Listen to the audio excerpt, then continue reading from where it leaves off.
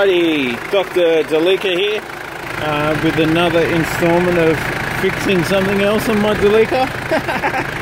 It's been using a bit of coolant and there's no leak that I can see on the ground ever, and there does seem to be bubbles in the overflow bottle, and I've also got a leak, a crack in the overflow bottle, as you can see, indicated by the bubbles. That's because even though this was new around about a year, 2 years ago, when you close the bonnet, there's still an amount of UV radiation that gets through, and as you know, with plastics, unless they're UV treated, they decay. So this one's decayed. Anyway, so for now I'm going to do check for the head and get f***ed up at the same time. Do you reckon the head gasket's gone?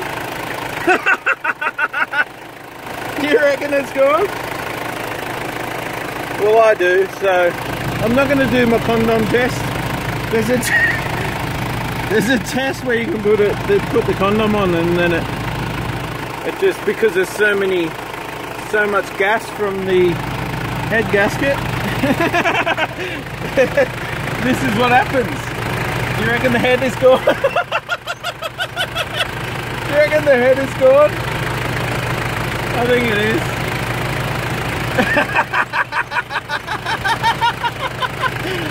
Oh, deflated, just like my ego. Well, I'm going to wash all this ethyl glycol coolant off my favourite rain jacket, and oh, I'm sorry, this is just cracking me up right now. Yeah, so have a look at the bubbles coming through. You don't think there's a head gasket problem or a cracked head, you've got another thing coming. Oh,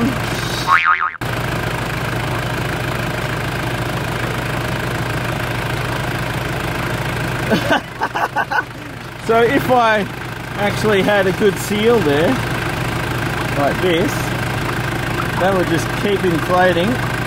Ow, ow, ow, it burns too much.